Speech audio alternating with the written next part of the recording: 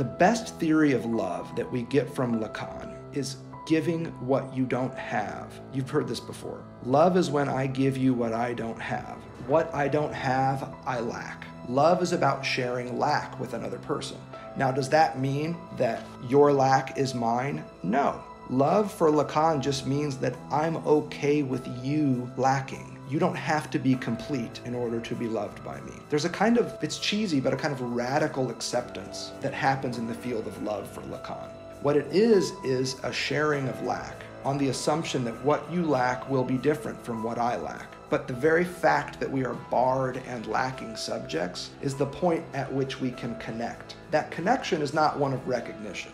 It's one of acceptance. Acceptance of all the parts of you that I love that you'll never see, and all the parts of me that you love but that I'll never see, and all the parts of you that I'm blind to, and vice versa.